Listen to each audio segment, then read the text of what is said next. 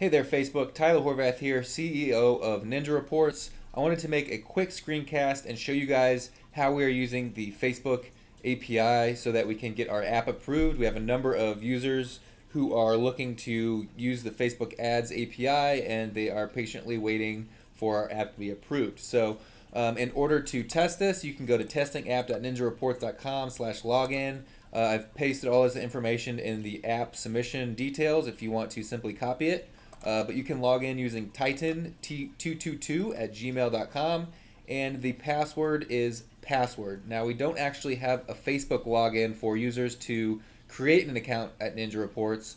We're using Facebook API to pull back users' Facebook ads data and send them scheduled reports of that data daily, weekly, or monthly. So click login, and now you can go to integrations.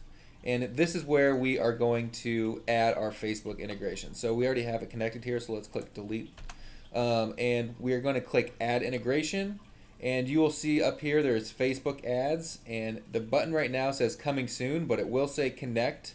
We just don't want users to try and connect to the API because that is what was giving us a bunch of errors before since our app wasn't approved yet. So you can click this coming soon button, and it will connect you to the Facebook API.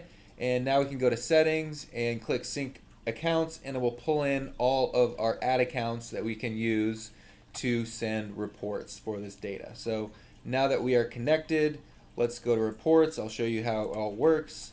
Click create report, and now we can create our email report. Let's call it Facebook Ads Daily. And we're going to make that the subject line as well. And then we can choose Facebook ads as our data source. And now we have all of our properties here. So let's say we want to get data from ad account A daily at 11 a.m. and I want to get it to tyler@ninjareports.com.